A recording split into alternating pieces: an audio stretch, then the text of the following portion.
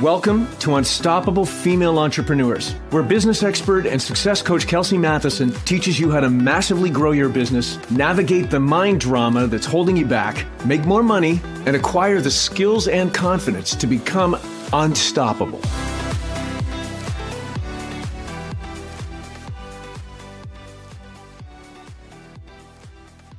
Hello, my friends. I hope you are all healthy and happy. You are listening to Unstoppable Female Entrepreneurs, and this is episode number 14. Well, you can probably hear in my voice that I'm a little under the weather.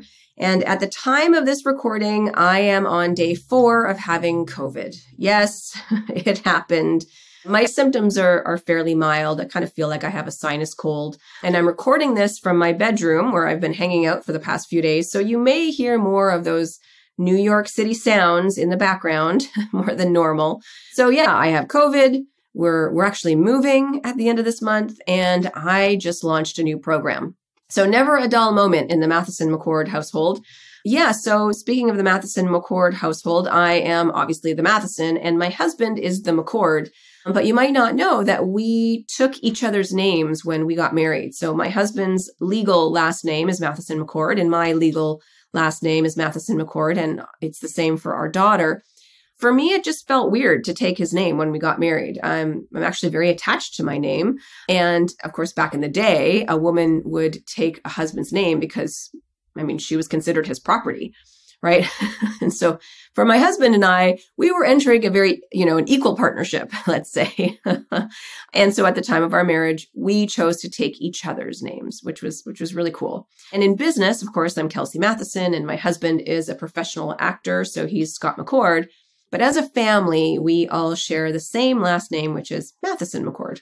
And, that's just how we went about it. You might have taken your husband's last name and, or your partner's last name, which is cool. And my uncle actually ended up taking my aunt's name, which was our name. He became a Matheson when they got married, and he kept Matheson actually after they got divorced. So anyway, all this to say, the Matheson-McCord household has a lot going on right now. We always have a lot going on. We're a busy family, but now we're throwing a move into the mix and, COVID into the mix, which was unexpected, good times. So we needed to move around this time last year, and friends of ours were leaving the city for a year. So they gave us the option to sublet their place, which worked out perfectly. And we knew it was only going to be temporary, but we were helping them out. They were helping us out. So it was the perfect situation for all of us. But over the holidays, my husband and I started looking for a new place because we knew that this year of subletting is coming to an end. So we had to start looking for our new home. Now, ideally, we want 3 bedrooms and 2 bathrooms.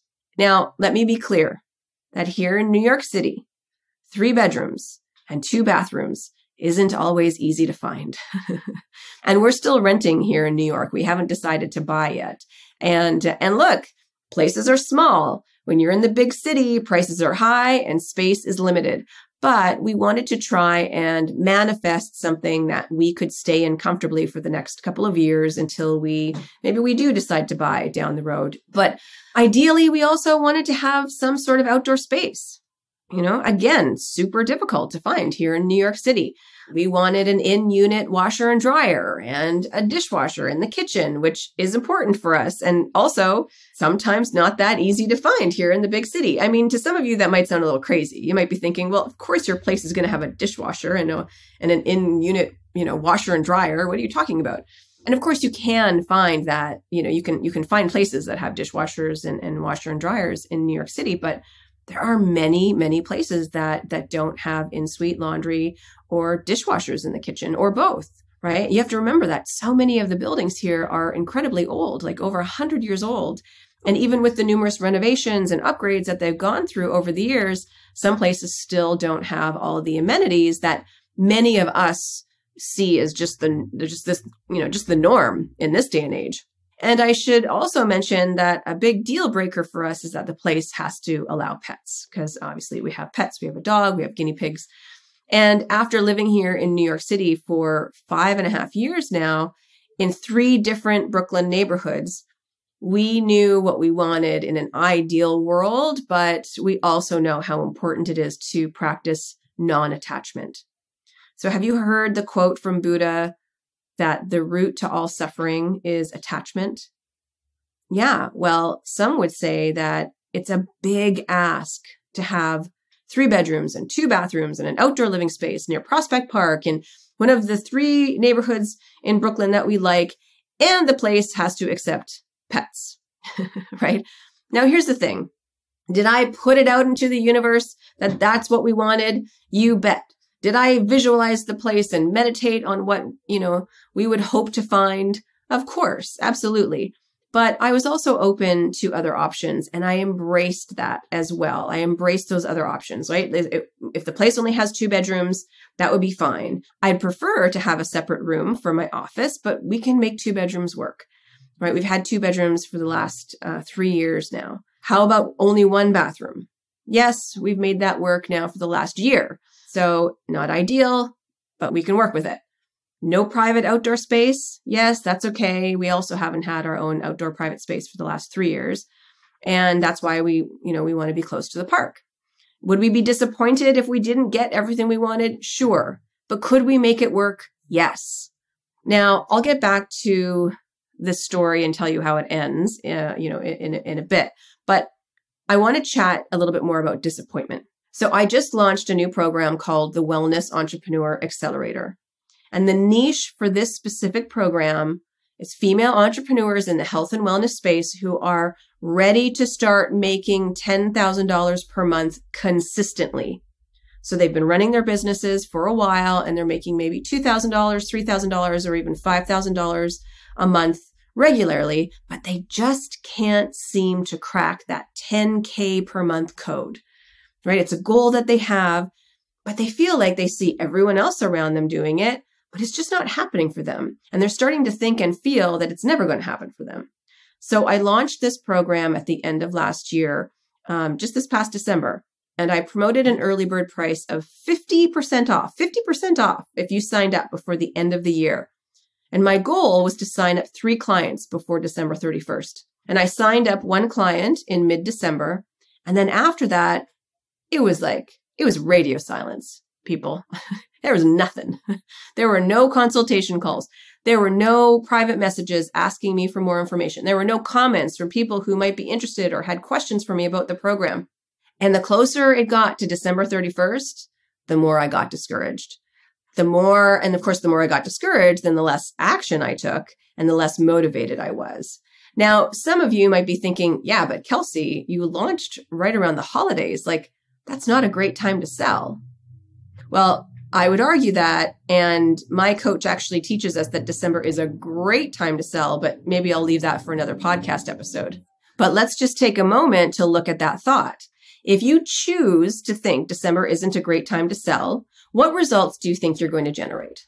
Remember the model. It's not a fact that December is a bad time to sell. You cannot prove that in a court of law. Actually, evidence would suggest the exact opposite, with all the gift-giving celebrations and bonuses and the inspiration and motivation to shop and spend money during that time of the year. So if you choose to think that December is a bad time to sell, what feelings will that generate? If you think December is a bad time to sell, will you feel excited and motivated and energized? No, not likely. Will you generate amazing sales in your business if you're choosing to think that December is a bad time to sell? I highly doubt it. So after December 31st came and went, I looked back at why I got discouraged. And I realized that my thought was that any extra effort won't make a difference at this point. And that led me to feel discouraged. The fact that I hadn't signed those other 2 people up, the fact that I had only signed 1 out of 3 people was a completely neutral circumstance. That didn't have me feeling discouraged. It was my thought that any extra effort won't make a difference. That thought led to my feeling of discouragement. Does that make sense? So when I'm feeling discouraged because I'm thinking, well, any extra effort at this point isn't going to make a difference, the actions or the inactions I took were, well, I didn't go live. I was not creating more videos for my social media manager to use. I wasn't putting in the extra effort at the end of the year to get the message out there. And of course, I was ruminating about, should I do more? I shouldn't do more, but I don't want to be pushy, but I don't want to, be lazy. And look, the emails and the social media posts are already being scheduled. So that should be enough. I really shouldn't, there's no point to doing more. Anyways, ruminating all about that because I was feeling discouraged, because I was thinking any extra effort is not going to make the difference at this point. So what do you think my results were? Well, I didn't put in any extra effort. So I proved to myself that it wouldn't make a difference. And I didn't give myself a chance to make a difference because I didn't put in the additional oomph into the launch at the end of the year. But here's the real lesson. I was more attached to the result of signing up 2 more clients than I was to my why. Do you see that? If I was more attached to my why, then I would have shown up differently. I would have chosen thoughts that would have served my mission to help more female entrepreneurs make their first $100,000. Because if I had gone live a few more times, if I had made more content for my social media manager, then who knows how that would have served the women that I am meant to serve. Does it mean that 2 more clients would have signed up before the strike of midnight on New Year's Eve? I don't know. It actually doesn't matter. What matters is that when my why drives my actions, it will always serve my business, no matter what.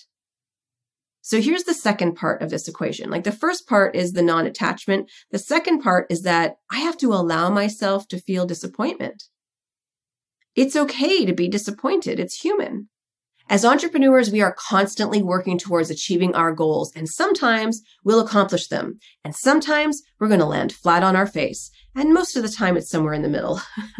Look, I've built multiple 7-figure businesses, and I still go through the doubt demons telling me that I'm not good enough. I still go through thinking that no one is interested in what I have to offer. I still go through feelings of disappointment, and that's okay.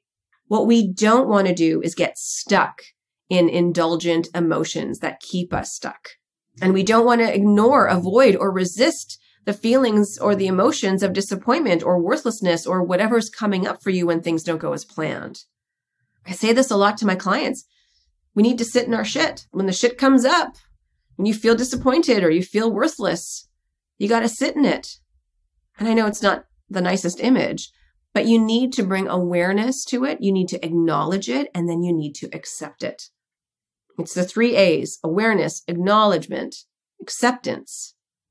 When most of us start to feel the disappointment, or we start to feel the feelings of worthlessness, we want to avoid it and move on to something more productive or more positive.